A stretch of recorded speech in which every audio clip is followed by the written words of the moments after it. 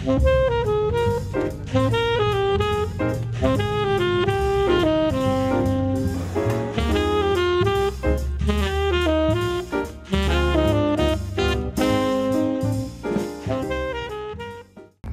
really like this clip that I have. I think it's really pretty. And yeah, we're gonna go out and, you know, eat out. So it's gonna be fun. I'll see you guys later. So this is the look for today. I mean, what do we think? I think it's giving cold girl makeup.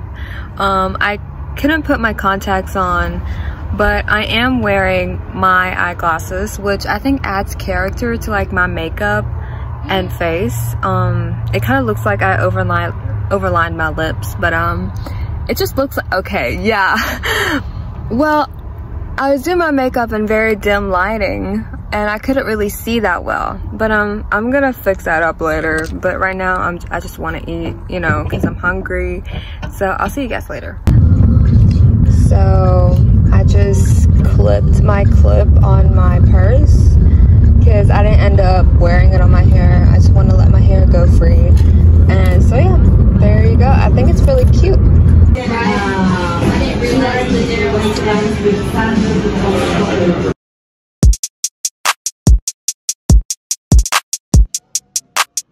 oh my gosh, sexy Zach. So I already know what I'm gonna get. I am getting that one. The hand battered tune crispers.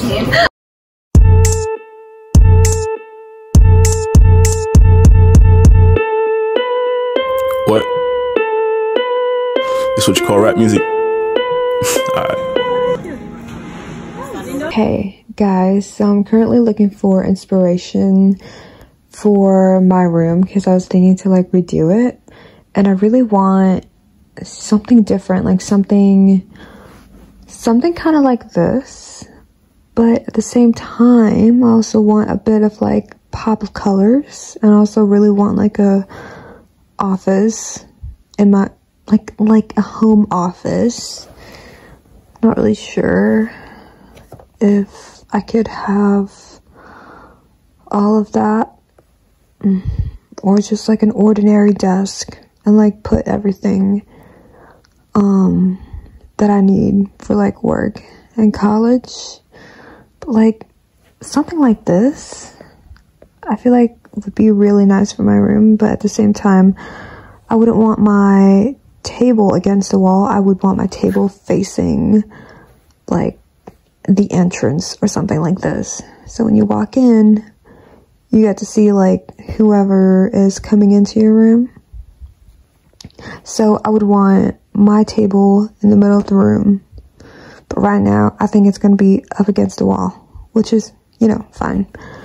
But yeah, I really like this like whole setup here with like the table and like my computer or like a laptop and like maybe a keyboard and like a candle, and you know, get some acrylic pen holders. I was actually looking for a table from IKEA, and I was looking at YouTube videos about like setup for like working from home and like college. I was looking at some tables for that, but I also really like this table with like the brown wooden top and like the plants and like the dual monitors. I also really like the setup too. I also really like that one. Very simple, but I just feel like the table is way too small for me. If ever I would have a table, I would want it to be long and wide so I can like stretch my arms when I'm writing my notes on my notebook, and like I have like any space to like stretch towards. That would be really cool. Let's see. I also really like this one. This one would be like ideal for me because you would have like a table at the side where you can have a lot of space to put your papers, your documents, your like candles, your stationery, and you would have like this main table with your like monitor and your laptop and etc.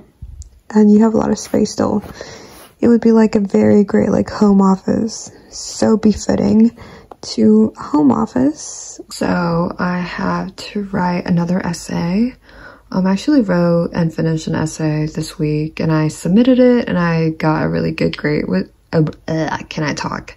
And I got a really good grade, which I was very like grateful for, and I was like really impressed on myself because every time I, you know, submit an essay, like I wouldn't really think that I would make like a good grade with it, because like I love writing, and I feel like whenever I write like an academic essay, I'm not really good at it. But you know, it was really fun. It was really nice to practice those like writing muscles when it comes to like academia. But I was really shocked that I got like a good grade. Like it's a really good grade with that essay. And yeah, I was very much inspired to, you know, start writing the next one. So this essay is the last essay that I'm going to be writing this week, and I'm really excited and thrilled to you know, start writing it and hopefully submit it by the end of the week. And actually, whenever I write a huge essay, I plan it with like a mind map, and the main idea is centered in the middle of the page, and you branch out to other ideas with other circles around the page, and then you branch out to other ideas, and then to like subtopics after subtopics.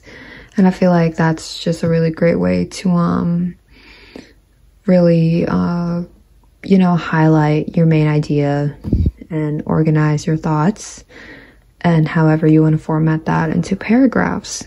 And so yeah, hopefully I can finish that essay as soon as possible so I can move on to my next essay. So yeah, let's get started. A little bit off topic, but whenever I'm like writing an essay or just writing in general, journaling, or like doing my work, I actually listen to a podcast. Or if I'm not listening to a podcast, I would be listening to folklore. I listen to any Taylor Swift songs, but like folklore is probably one of my favorite albums out there whenever I have to like, you know, do some work. But there's this podcast called Novel Pairings, and I'm someone who loves reading books. I haven't been able to read a lot of books these days because I just haven't had like the time for it. But yeah, I usually get my book recommendations through this podcast, and I discover new books and like just new authors through this podcast.